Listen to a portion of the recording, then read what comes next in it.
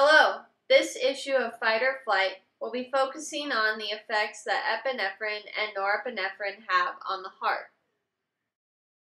This submission was written and directed by Lauren Mordhorst. Epinephrine and norepinephrine are responsible for the body's fight or flight response. These hormones, in response to a life-threatening stimulus, are released by the adrenal medulla and cardioexcitatory center. They have many effects on the body as a whole, but have a very significant effect on the heart. First, we're going to take a look at the cardiac tissue on the cellular level in order to understand exactly how these two hormones play such a significant role. When epinephrine and norepinephrine come into contact with a cardiac tissue cell, they bind to beta-1 adrenergic receptors on the cell membrane. Beta-1 adrenergic receptors are a type of metabotropic receptor, which is a receptor that deals with the secondary messenger system. These receptors primarily respond to catecholamines.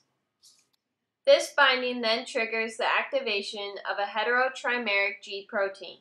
A heterotrimeric G protein contains three subunits, alpha, beta, and gamma.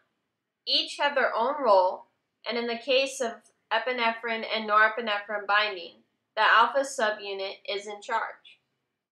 Now that the G protein is activated, it still requires energy to move and do its job. When GTP replaces GDP, it gives the G protein the energy that is needed, and as a result, the alpha subunit is able to break away. The alpha subunit then goes and activates adenylyl cyclase.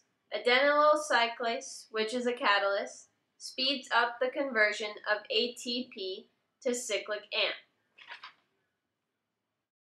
Cyclic AMP then activates protein kinase A, which causes a flood of calcium into the cell. Protein kinase A does this in three ways. It opens T-type calcium ion channels, releases stored calcium from the sarcoplasmic reticulum, and causes phosphorylation. Phosphorylation adds a phosphate to the myosin heads, or in other words, quickens the actin and myosin binding, causing more muscle contractions. As a result, the sinoatrial node, which contains pacemaker cells that determine the heartbeat, sends electrical signals quicker to the atrioventricular node.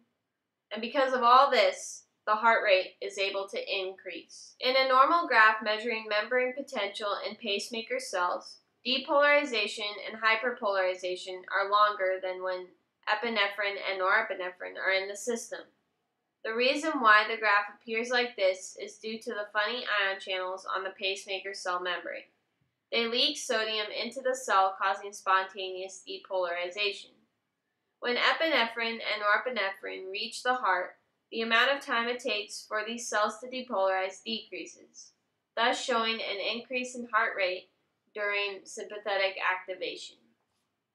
When epinephrine and norepinephrine stimulation decrease, an enzyme called phosphodiesterase stops the process by turning off cyclic AMP.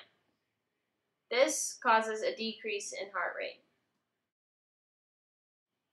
That's the end of my presentation. I hope you enjoyed it.